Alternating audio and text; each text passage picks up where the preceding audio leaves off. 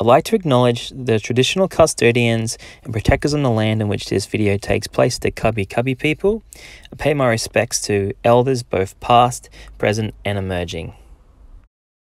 This story takes place on Gubbi country in the Redcliffe Peninsula, a place rich in waterways, in land and at sea. It is here where I was born, raised and have worked with at-risk youth for the past 12 years. For me, my awareness of Gubbi practices, values and beliefs started here at Kippering State School when I was in grade 5 back in 1997.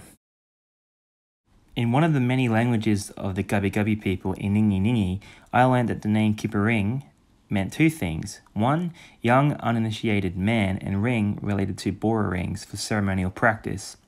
As a person who is not from First Nations ancestry, I was fortunate during this time to feel welcomed in this year by local elders who had me gravitated toward the stories read in class about country and the sacredness of the dreaming. As I later entered high school, the memory and presence of these narratives were nowhere to be found.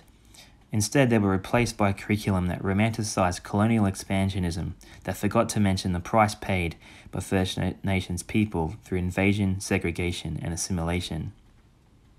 Years later, I would reconnect with the local knowledge and practices of Gubbi people in an area at the heart of Redcliffe, the Redcliffe Youth Space. It is here where I work that in 2008 was blessed by local elders Auntie Frances and Uncle Alan as a place set apart for healing and restoration.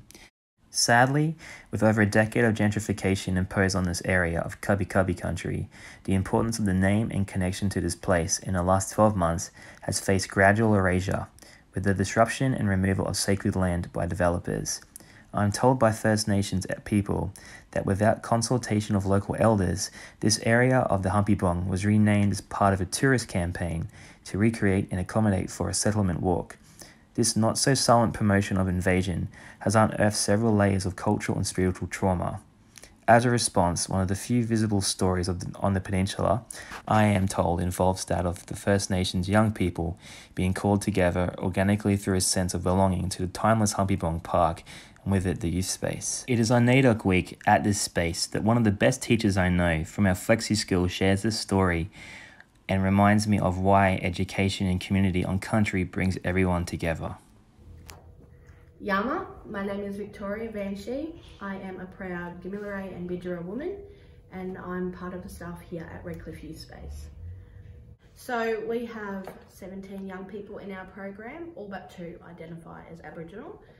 We have no young people that identify as Torres Strait Islander, and people don't really have that strong sense of identity when it comes from a cultural engagement and interaction kind of point of view. In terms of being in the Redcliffe community, Moreton Bay area, what sort of things do you feel are not visible but should be? I think there is a real absence of a strong, proud Aboriginal and Torres Strait Islander culture or acceptance of our culture and us as people in the region. This is information that was shared with me from local people. So the word Humpy Bong is a Gubbi word which means like empty hearts or place of the broken hearts. And the story is that this area and around where we are situated here was either a massacre site or an old burial ground.